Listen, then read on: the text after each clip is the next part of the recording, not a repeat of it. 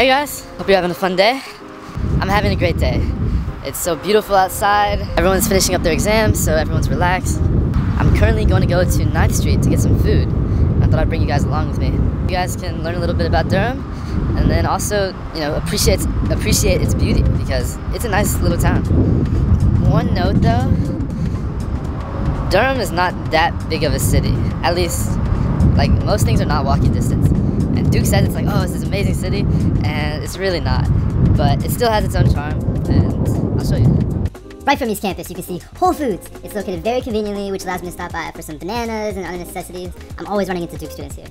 Located a little farther away, only like 2 blocks down from Whole Foods, is 9th Street. Right at the corner of 9th Street, you can find Picho Loco, which is the place to go for ice cream, and you can also find Cosmic Cantina, which has saved me from starvation countless of times. You have to walk up a flight of stairs, which also double as an obligatory Instagram picture to get to Cosmic.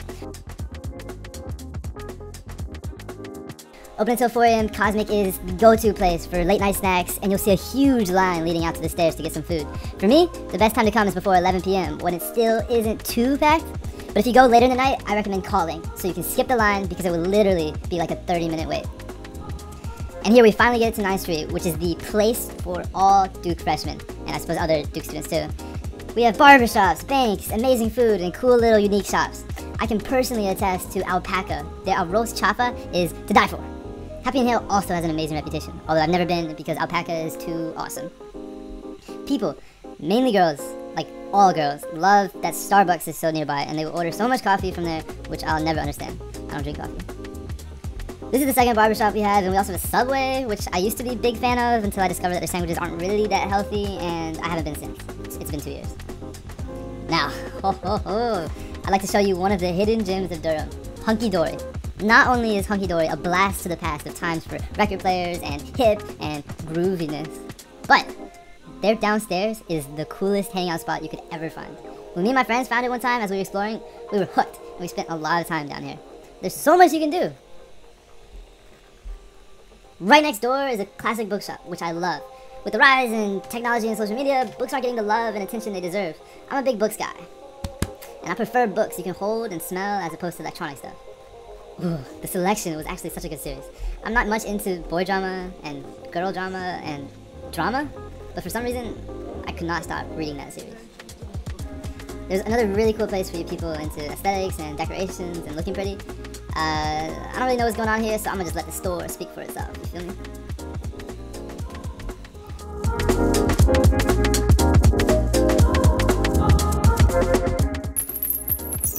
This is the mall of 9th Street, and I spend a lot of time here shopping at Harris Teeter, which is the grocery store. I prefer Harris Teeter over Whole Foods because their cranberry juice tastes so much better. That's literally the only reason. And I suppose the food is cheaper here because I have a membership, but if Whole Foods had good cranberry juice, I'd much rather go there because the walk is so convenient. Instead, I have to rent an electric scooter for 40 cents a minute to get to Harris Teeter so my thirst can be quenched, which I do so happily, unless my scooter breaks down or my phone dies. There have been many times I've been forced to walk with heavy groceries in both my hands all the way back to campus, against my will. Here are some more restaurants that make up 9th Street. People all love Moji Tea for their bubble tea, which is like tea with weird edible tasteless bubbles in them, and you have to widen your mouth over a big straw to suck up the bubbles. I'm not a fan, but like people like it, so there you go. Unfortunately, I've never ate here because I am broke, but I've only heard amazing things about Juju. It's a very nice Asian restaurant, although the serving sizes are small and it's expensive. Once my parents drop me off next year, I'm gonna make sure we eat here before they leave. Vin Rouge is a bougie Italian restaurant that I've also never been to because, yet again, I am broke! If you're a flower guy or girl, this spot is an amazing place to get flowers. Unfortunately, I'm neither a flower guy or girl, and actually have a talent for killing plants in the quickest time possible. My record is 8 hours when I receive the plant in my first class of the day, put it in my tote bag, open it up later to see the plant shriveled and dead because all the dirt had been knocked out. Yikes. Elmo's Diner is your classic breakfast diner, which I love. The breakfasts here are so much better than Marketplace, but no hate to Marketplace. Actually, just kidding, there is some hate. I'm not a big fan of Marketplace. Chicken Bee is probably my favorite restaurant on all of 9th Street. The amount of times I've DoorDashed their chicken fried rice is uncountable. But I will say that my friends dragged me to the restaurant next door once, and that might be my new favorite place. It's a Vietnamese restaurant, and the food is not only so good and new, They use rice noodles as pasta, but the serving sizes are huge, which is so important when you're a growing boy like me. Unfortunately, the place is closed on Wednesdays, which is the most random and saddest thing I've ever heard. So today I'm trying Zen Fish Poke Bar, which I had never been to, but my friends have always been talking about. I didn't even realize it was an actual bar that you pick meat from and add to your bowl. I guess I should have known because that's kind of the name, but the food was really good, as is almost all food in Durham. Here's where the fun part begins.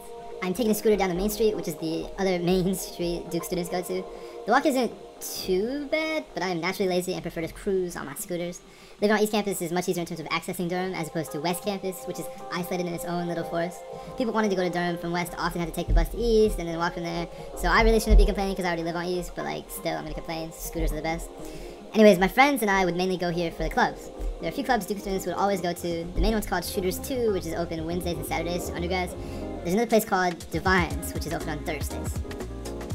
There's a train station on this street, which makes getting to Charlotte so convenient, which I love because that's where I'm from. That's where my family is, you know, if you feel me.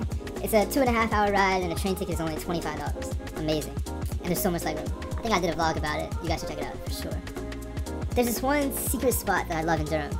It's this cool courtyard that is surrounded by beautiful trees and tall buildings. I mean, not that tall, but like cool buildings. And there's even a bull statue here. I love to just sit here and appreciate how I'm living my dream that I had as a younger kid to get into a top college. Fun times. Okay, now enjoy the ride back.